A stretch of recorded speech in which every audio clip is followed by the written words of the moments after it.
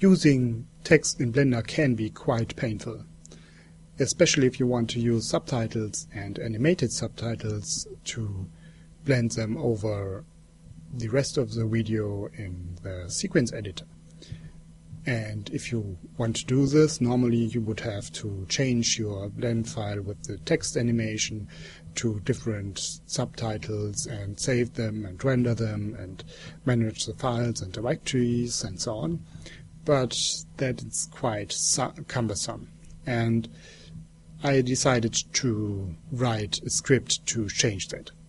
If you have downloaded the archive, then you have two .py scripts in this directory. The first one is textgenerator.py and example script.py. The second one is something you can use, or you can change this script, or you can save it to another name, and it will import the textgenerator.py, which defines the functions to use, the functions to render the text. And this is just an execution helper. You have to set the Blender binary to something that makes sense. I have Blender 2.60a, and you have to set a generator, which in this case is generators plain1.blend. These are just easy to customize blend files. I will show you later what you can do with them, and you can use any output directory you like, and you can even append a file name if you need it. You can run text generator once, in this case with the name hello, and generator and output. It will just create 0001 .png in this case. And then you can use run multiples to save some typing if you want to create multiple text animations. You can say here, you can specify the generator here, you can have an output directory here, which in this case is the output directory inside the archive, and run multiples will create animations for all these lines. These are pairs of strings, and the first name is hello1. It will be rendered to the output directory hello1.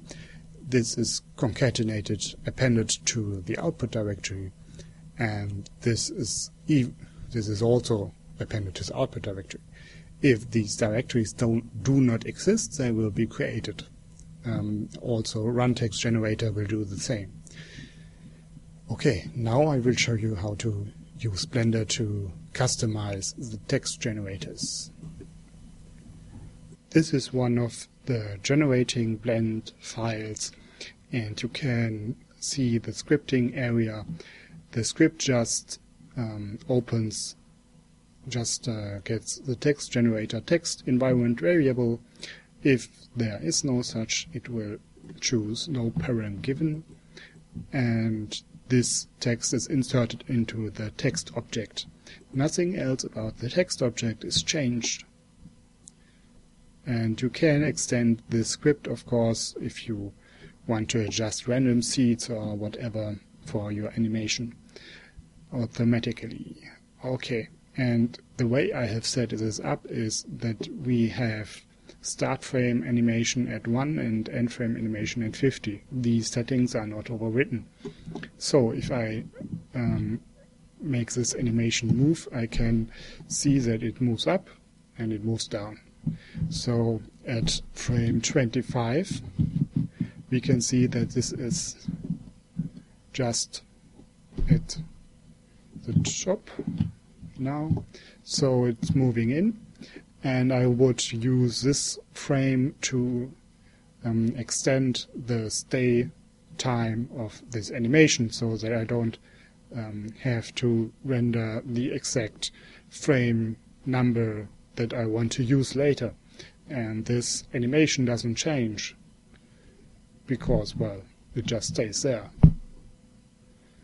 Another thing to note is if you want to use alpha over, you need to set PNG to RGBA.